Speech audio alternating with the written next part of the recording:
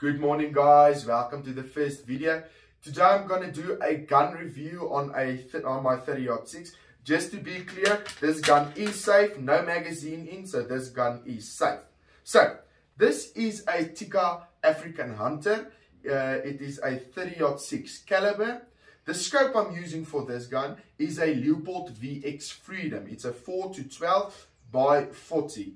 Then on this point we have a mute silencer. I love this mute silencer. So let's talk about the combo I'm using for this caliber. The combo, here's the cartridge and the case. The case is Norma's cases, and then I have Federal Fusion point. This Federal Fusion point is a 180 grain point for this caliber.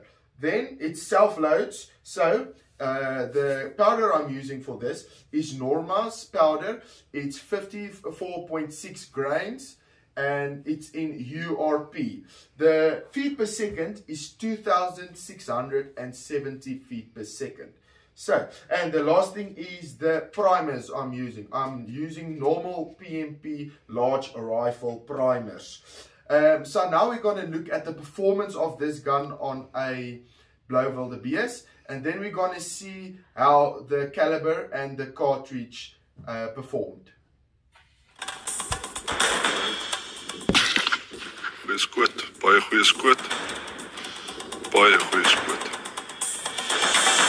Baie goeie skoot. Baie goeie skoot.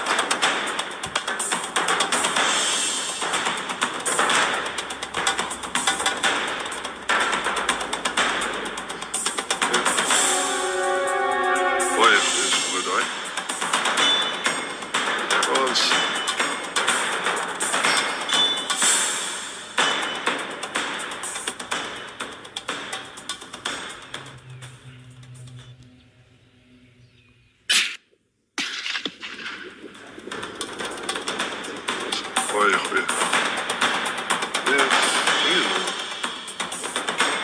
Nee, is reg.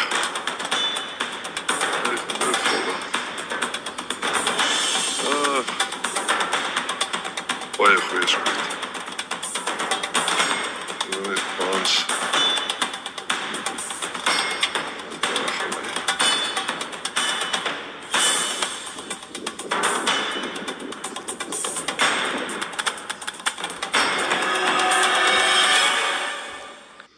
So guys, on that video you could see the first shot was a great shot. We just made sure we have the second shot. We also retrieved the point of the Federal Fusion. So we're going to check what's the difference between this. So the first one, we have this one. It's the Federal Fusion. It's 180 grains, you could see there.